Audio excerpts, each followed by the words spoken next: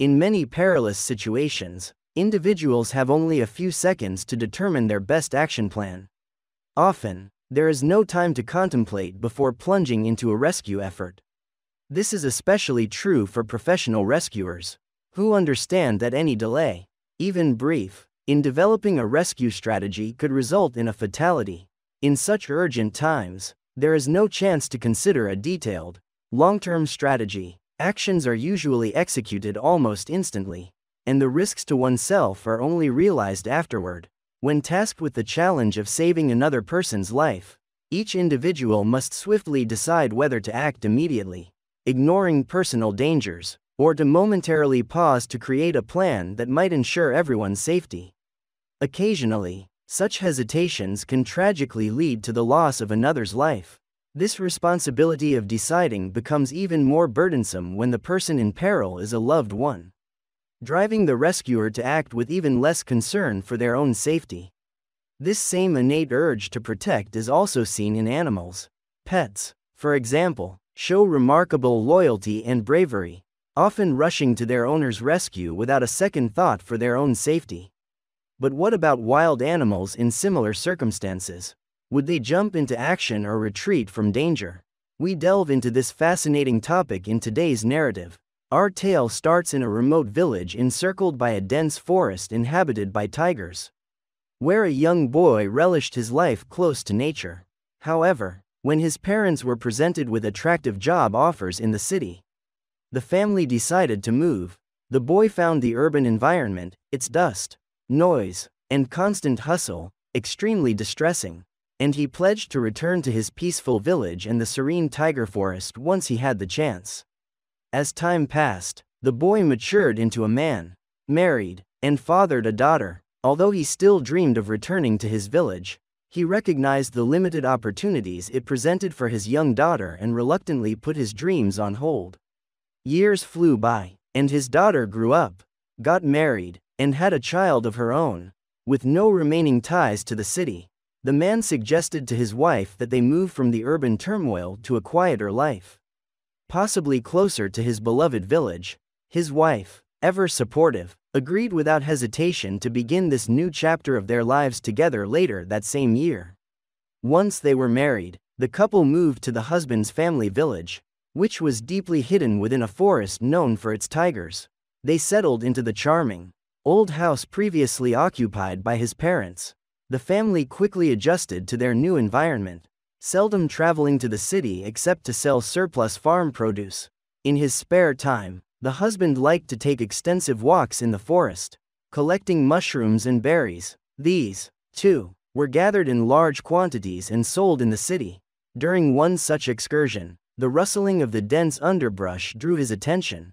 Carefully separating the foliage, he found a small, seemingly fragile kitten lying in the grass. The kitten, which was extremely weak and barely moved its head, seemed to have been alone in the forest for days, likely searching for its mother and some food. Upon closer examination, the husband saw the distinct tufts on the kitten's ears and its short tail and realized it was not an ordinary kitten but a young lynx.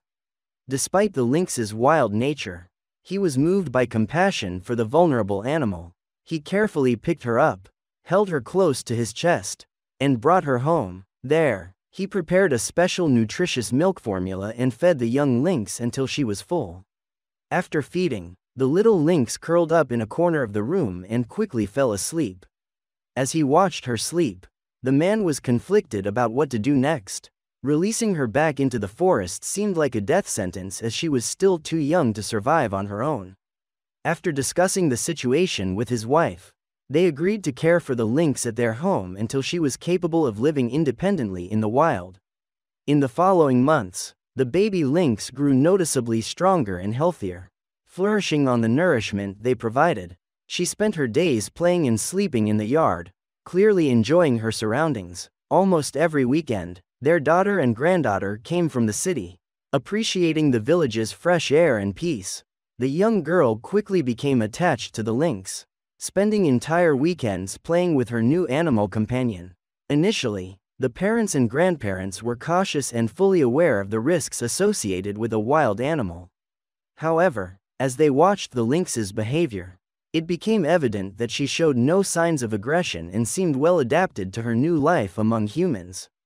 Despite the occasional intense stares she directed towards the chicken coop, which revealed her inherent predatory instincts, the lynx generally exhibited behavior reminiscent of a domestic cat, showing no aggression towards family members or visitors.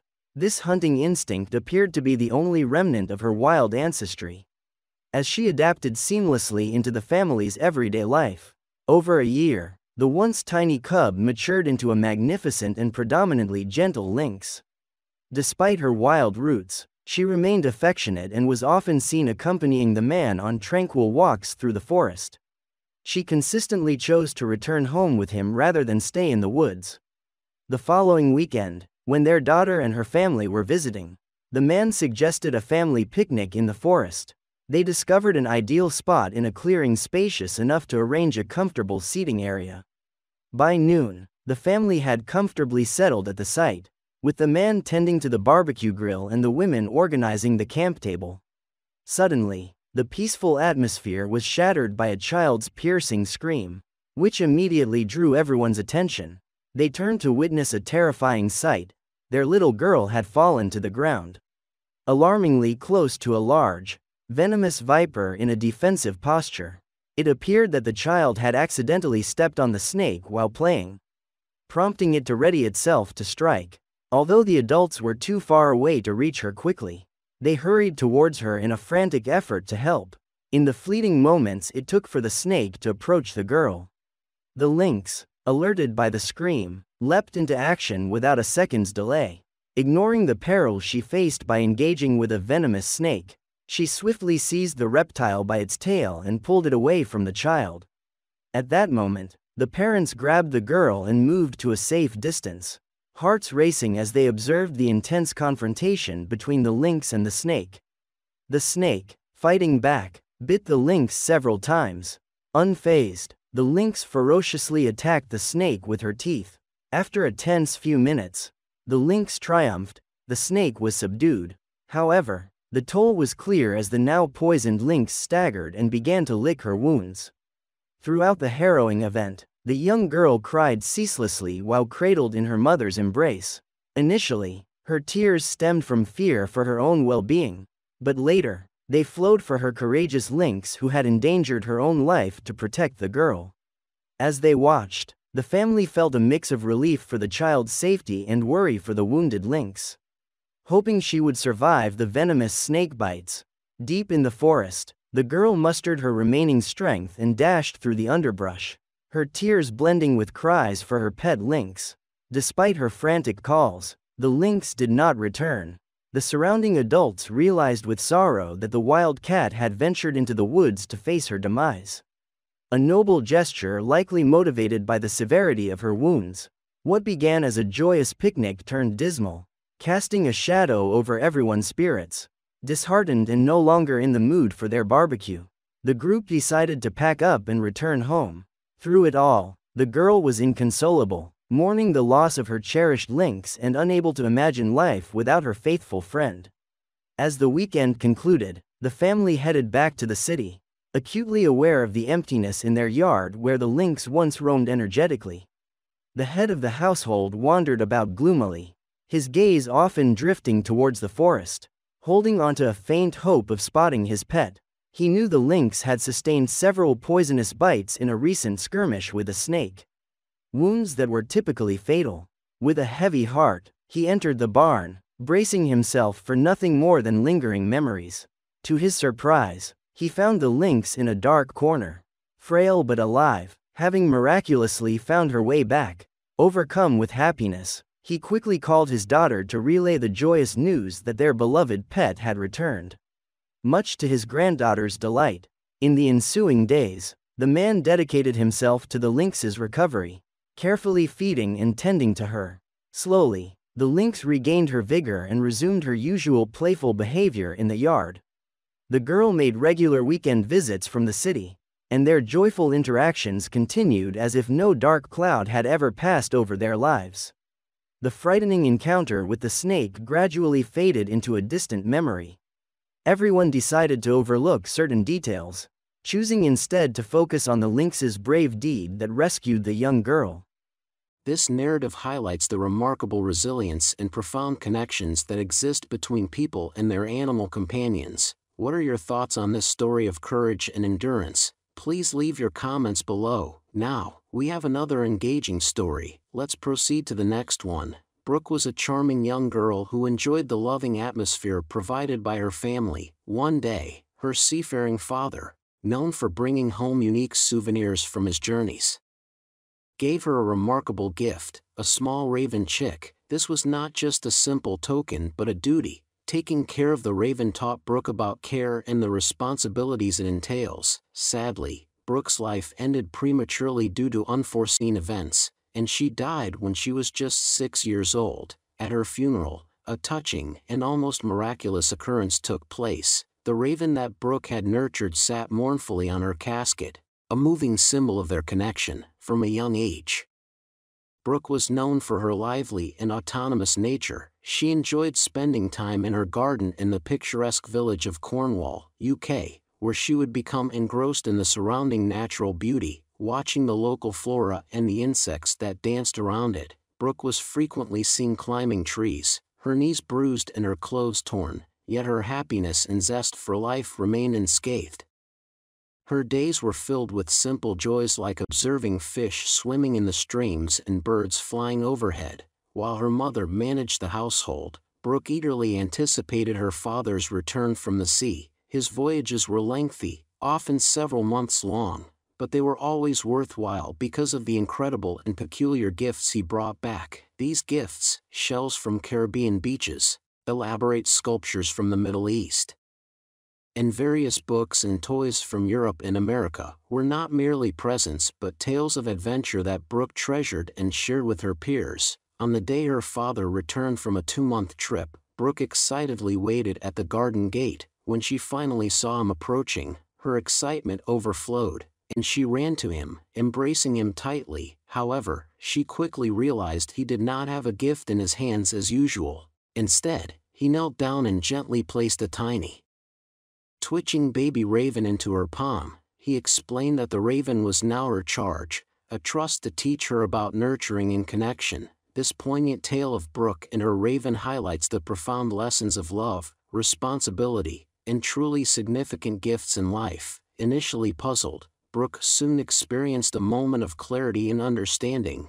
Brooke's face, serene as she lay in the casket, was a stark contrast to the turmoil that surrounded her passing. As the ceremony proceeded, the attendees remained oblivious to the raven's desperate cries and gestures outside the funeral home. Brooke had consciously embraced the substantial responsibility of nurturing a young raven in recent weeks. She had devoted all her time and energy to its care, feeding it and even teaching it several tricks. Known for their keen intelligence, the raven quickly learned everything Brooke taught, eagerly absorbing the lessons. As time went on, the once small chick grew and soon mastered the skill of flight. Brooke would often take it outside, watching with joy as it flew across the sky. Despite gaining the ability to fly freely, the raven always came back to Brooke, demonstrating the strong bond they had established. Their time together, however, took a heartbreaking turn one day. While relaxing in the garden under a large tree, Brooke suddenly stopped breathing and clutched her throat in distress. The raven's loud squawks alerted Brooke's parents who, upon seeing their daughter in trouble, rushed to her aid. They quickly carried her to their car and drove to the nearest hospital, leaving behind the distressed raven. From its perch in the tree, the raven watched as the car vanished down the street. It followed and entered Brooke's hospital room through an open window. The medical team worked urgently to assess Brooke, performing scans and checking her lungs to diagnose the issue. Despite their efforts, the lack of oxygen had caused irreversible damage. Brooke's parents, overcome with sorrow, were present when the doctors pronounced her deceased. Outside the hospital room, the raven continued to peck at the window and squawk loudly, attempting to draw attention, but the hospital staff dismissed it, considering the hospital an unsuitable place for a bird. Heartbroken, Brooke's parents returned home with the raven trailing behind, still causing a commotion. Engulfed in grief, they ignored the bird as they began the somber task of arranging the funeral. On the day of the funeral, despite the raven's persistent attempts to capture their attention, it remained unnoticed. Family and friends gathered, mourning the premature loss of young Brooke, their tears flowing as they viewed her peaceful expression in the open casket. Throughout the service, the raven's attempts to be acknowledged went unheeded. The raven remained close by, a silent guardian, reflecting the deep connection it had forged with the girl who had shown it such profound love and care. As the mourners assembled around Brooke's coffin, which held her fragile, doll-like form, an intense wave of grief filled the air. The scene resembled a heartrending portrait, with Brooke's youthful, innocent face eliciting a profound sense of loss. Many of those present were deeply affected, their tears flowing freely as they gently touched her cheek and softly kissed her, offering their last goodbyes. In a surprising twist, a lone raven was observed from a tree nearby, its presence both unusual and touching. It occasionally took to the skies, flying over the mournful assembly and issuing a sharp cry before returning to its lookout. Brooke's parents observed with concern as the bird swooped near the coffin, examining Brooke's body as if to communicate something. The raven's actions were atypical, marked by anxious hopping around the coffin and emitting a curious, buzzing coo that seemed almost questioning. Moments later, the raven started to delicately peck at Brooke, as if trying to awaken her from her eternal rest. This distressing scene suggested a profound bond between the bird and the girl, indicative of a mutual mourning. Despite the initial shock and the parents' attempts to drive the bird away as it pecked at Brooke's lips, the raven continued, driven by an unknown force. As Brooke's father moved towards the casket, trying to disperse the insistent bird, it finally retreated with a reluctant flap and a squawk, yet it kept a vigilant watch from above. When the crowd's focus returned to Brooke, a collective gasp spread among the mourners. Resting on her lap was a walnut-sized object, an egg, likely from an insect, which had accidentally lodged in her throat. This object had fallen from the tree above where Brooke had been discovered unconscious in her garden. Taken to the hospital, the medical team, concentrating solely on her lungs, had overlooked the real cause of her distress. They had failed to check her throat, and the lack of oxygen had led to a coma, resulting in her premature declaration of death. In a miraculous twist of fate, Brooke began to breathe shallowly. Her astonished parents embraced her, their tears now blending with joy and relief. In that extraordinary moment, it became apparent that the raven had known something profound. The persistent pecking of the bird was not a gruesome act, rather, it was a desperate bid to draw the mourners' attention to Brooke's critical situation. In its unique way, the raven had been attempting to deliver this crucial information to Brooke's parents, who only now realized the bird's true intentions. It appeared that the raven had been acting as a guardian angel, vigilantly watching over Brooke and eventually playing a key role in uncovering the reality of her condition. The bird had focused its pecking on Brooke's face and mouth, instinctively trying to clear an obstruction. Remarkably, this action by the bird provided just enough time to save Brooke's life. What are your thoughts on this extraordinary incident? How do you think you would have reacted if you were at Brooke's funeral and witnessed such an astonishing event? As always, we love to engage with our readers, so please be sure to share your thoughts and opinions in the comments section below. We look forward to hearing from you. That's all for today's story. Please subscribe and give a thumbs up. See you next time.